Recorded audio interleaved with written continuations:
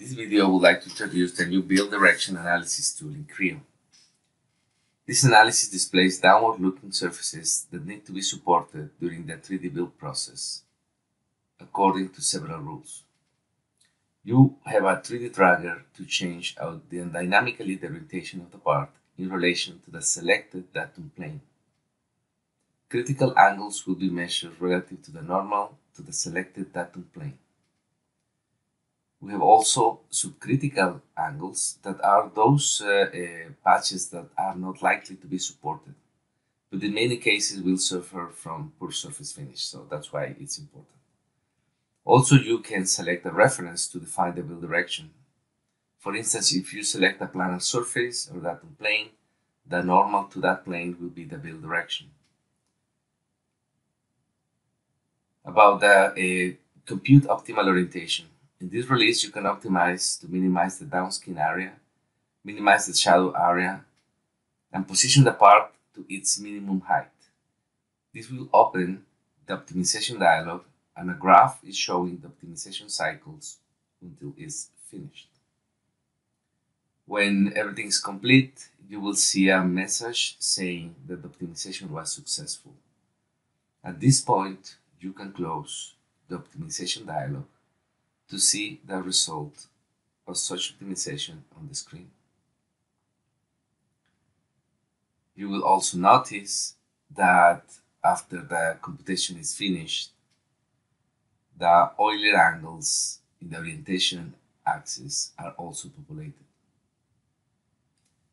Once the build direction is finished, you can proceed to create lattices, create support structures, and so on, and we will show you. Now, let's see what is the implication of having a build direction defined in part mode when you create a tray assembly for 3D printing preparation. You will notice a new option in the Arrange on Tray command called Build Direction. But let's first select a printer to show the effect of this new option. You can notice that the orientation of the part is now in accordance with the optimum position calculated in the build direction optimization. Let's now copy the default parameter profile for the selected printer. Change the name, set it as active, and as an additional task, we will set the critical angle used in the optimization as the same in the self-supporting angle parameter to be used to calculate support structures in the tray assembly.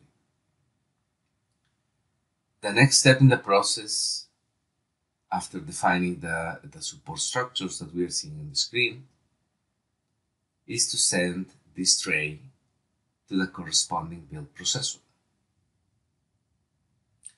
As a reminder, when you use the Creo Additive Manufacturing Plus license, is when you can optimize the part positioning in part mode and to be able to generate support structures using materialized technology. You need the Creo Additive Manufacturing Plus license. Also, please notice that the build processor itself is not part of the Creo Additive Manufacturing Plus license. You should acquire it directly from Materialize. As a last step in this demo, let's use the Materialize visualization tool, the build processor visualization tool, to take a look at the slices that will be used by the printer to produce the part.